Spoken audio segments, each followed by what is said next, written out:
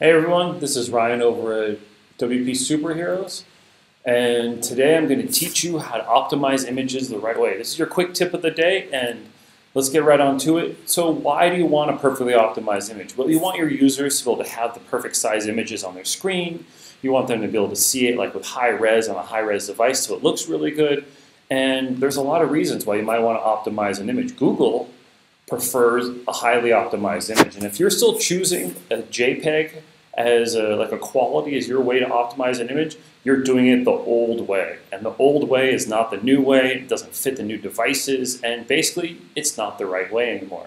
So I'll teach you guys really quickly how to optimize images the right way to make Google love the images that you are building into your app design, whether you're building into your web design, your software design, whatever it is. Here's how to build them the right way. So let's get started. So the reason we learned this was basically, we had a client. This is a brewery client, and here we are with this brewery client. We needed to optimize their images after we built their website. They have some nice quality images here, but if you take a look at the images on this page, you'll notice that, well, they're pretty big. 5.8 meg, like 2.0 meg. These images are large. If your image is larger than 300K, it has not been optimized properly. So this whole stack of images that are on this web page, this whole stack needs to be optimized. In order to do this, well, it's pretty easy. Let's go find an image, and we're going to go over to Photoshop right now. And here's an image. This image originally is 13.9 meg. I found it on one of their web pages. This 13.9 meg is way too large for a web page. This could be an app or anything else, but let's get it really quick. So we need to optimize this image in Photoshop. What we're going to do is we're going to take the image and change it to a JPEG low. It may have been a maximum at one point or another, but it needs to be a JPEG low. So you take that image and we're going to be able to flip it around. Right now, there it is at a JPEG high. It's 13 meg. We're going to take it over to a JPEG low. It'll take it down to a JPEG 10. You're like, what? That doesn't look great. But see, we don't need it at full screen. If we need it at full screen, maybe I'd choose 3,000 pixels wide.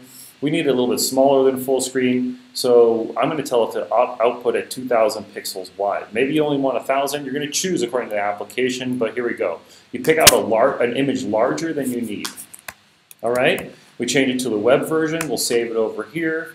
And lo and behold, what we have is a JPEG that is output, and it should have a size, and the size is not telling me, but let's go back and refresh it, and the size is here.